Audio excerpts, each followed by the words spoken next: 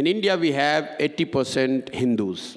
Let's take whoever is voting as an Hindu inspired by the Hindutva ideology of BJP. What is the proportion? Last time BJP got 38% vote. Any student of an elementary maths can tell you that if out of 80%, BJP got 38%, meaning less than half of Hindus voted for BJP.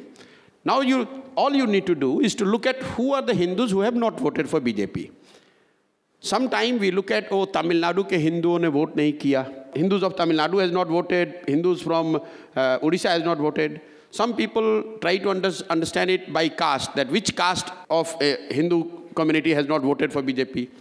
I look at it ideologically, because you are trying to build an ideological counter. So I look, which is this 50% Hindus who are not voting for BJP? Primarily, they are followers of 4 ideology. One, who believe in Gandhiism. Whoever are the staunch followers of Gandhi, they are not convinced with the idea of Hindutva as put forward by BJP. Second, those who believe in the communism. They are also not going to go with BJP. Third, those who are the believers of Ambedkar, the Ambedkarites. They are not going with BJP. And fourth, the original socialists are also not convinced with this new Hindutva narrative. If you put this fourth together, then you know what could be the ideological counter.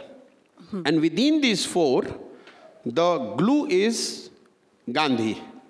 Because the history tells us that he could brought the socialists, the communists, the Ambedkarites, and those who followed his ideology all together.